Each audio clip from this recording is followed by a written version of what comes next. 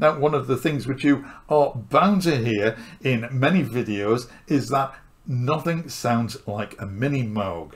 I am here to tell you that that is just absolutely not true. Moog has announced the re-release of the Minimoog Model D. In this video I will explain why you might want one, and let's face it, who would not want a Minimoog? But more importantly, I will explain why you really do not need one. Now, just before we get going, I have to make it absolutely clear that I am not knocking the Minimoog at all. If you watch some other videos about it, particularly those produced by retailers and I'm sure by some reviewers, you will hear the words legendary and iconic. And indeed it is a legendary synthesizer.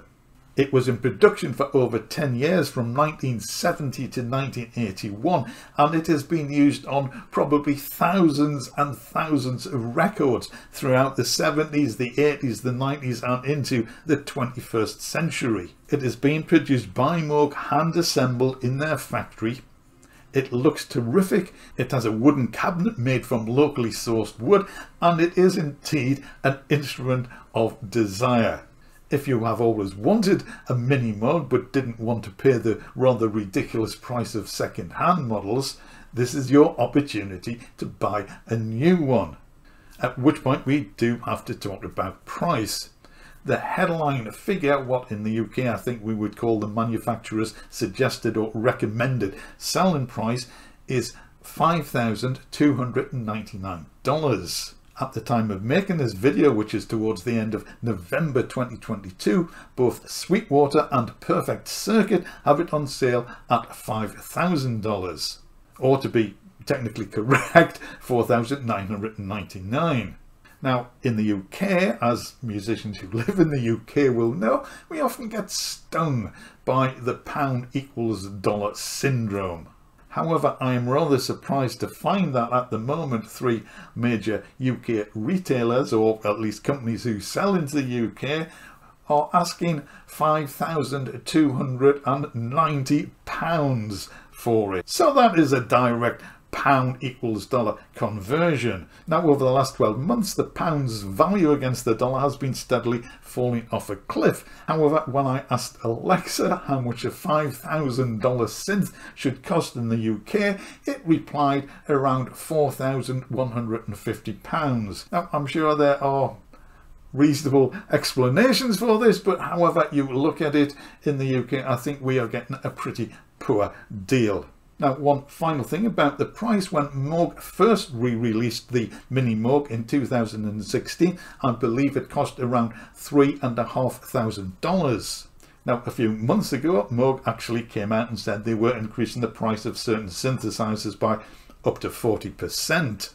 Other manufacturers said nothing, just quietly increased their prices. So well done Moog for being upfront about it. So if you look at the new price of $5,000, that is actually just over a 40% increase on the 2016 price. So if we can climb down from the hype just a little bit and try to get some perspective on the situation, we are looking at a 50-year-old synth design. Now, that is in no way to say that it is a bad design. Of course it isn't. It is a superb synthesizer. But this new release 50 years later makes no use of modern technology. Of course it has MIDI, it's got CV outputs, it has had a few updates over the 2016 version, but it is essentially the same synthesizer Moog made 50 years ago. And it's monophonic. Now, one of the things which you are bound to hear in many videos is that nothing sounds like a Minimoog. Now, I am here to tell you that that is just absolutely not true. And to support me in my argument, I'm going to enlist the help of 2 fellow YouTubers. They don't know it, but I am going to use some of their videos to prove the point and to prove to you that the Minimoog sound is not exclusive to the Minimoog. I'll start with Marc Doty of AutomaticGainsay. He thought the Minimoog sound was so unique and distinctive that anybody would be able to tell it apart from other synthesizers. So he did a video test playing the Minimoog and other hardware synths, and he asked his viewers if they could spot the Minimoog, and he was so sure that people would be able to tell the difference. However, after people commented on the video, he made a second follow-up video, and he had to admit he was wrong. People could not tell which was the real Minimoog.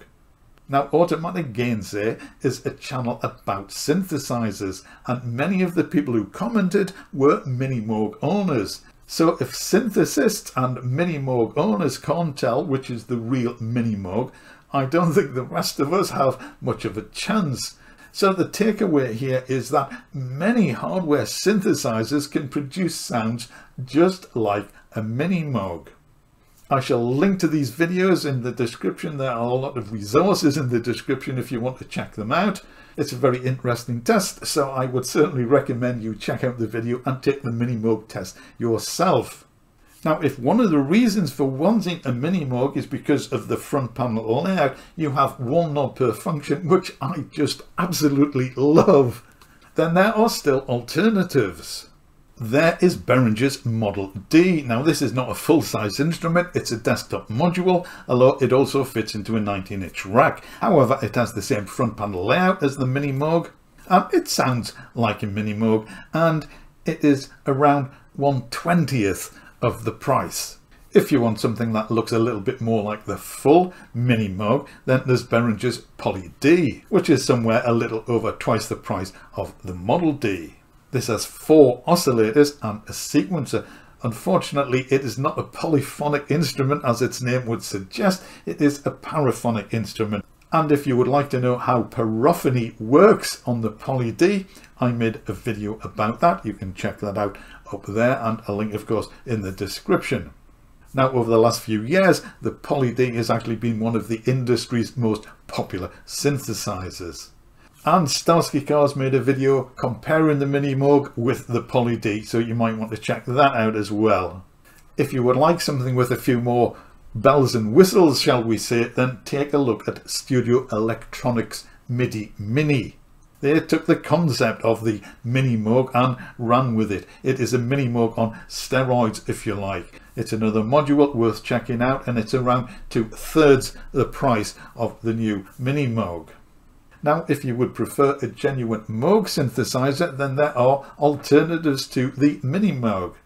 There is Moog's Matriarch, which has 4 oscillators and is less than half the price of a Minimoog. Now, one of the things which we didn't really talk about was versatility. The Minimoog's architecture is hardwired into the synth. The Matriarch is a semi-modular synth, so as well as having a hardwired signal path, you can also patch different modules together in different ways. So this vastly increases its versatility, as well as allowing you to patch the Matriarch to other semi-modular synths and modular equipment. If you want something a little smaller, there is also Moog's own grandmother, which is around 1/5 of the price of the Minimoog. This only has 2 oscillators, but again, it's a modular synth, so its versatility is much greater than that of the Minimoog, I would venture to suggest.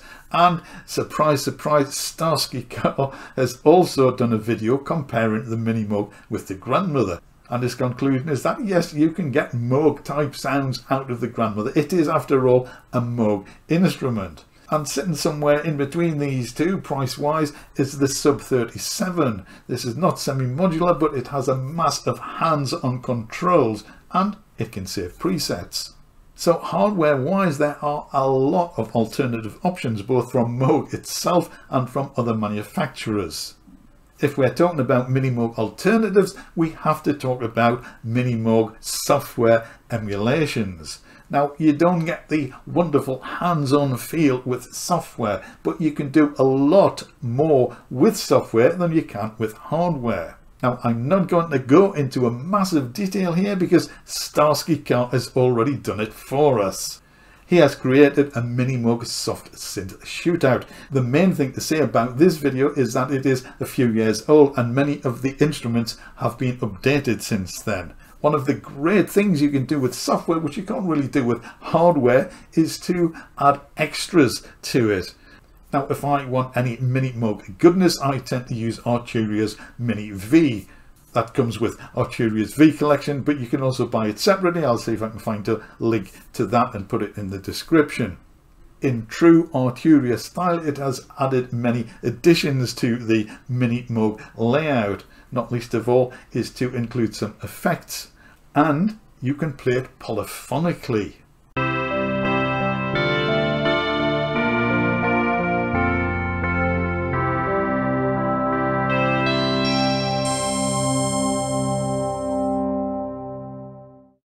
Now I also made a video about this, which you can check out there if you wish. So although the new Minimoog Model D release is probably a synthesizer I think most synthesists would love to own, I don't think buying it for the sound is the best reason. There are many alternatives in hardware and in software. I would venture to suggest that the main reason for buying this new release is not for the sound, but for all the other reasons we've mentioned, because it's Moog, because it's hand built, because it looks beautiful, and it's a part of synthesizer history.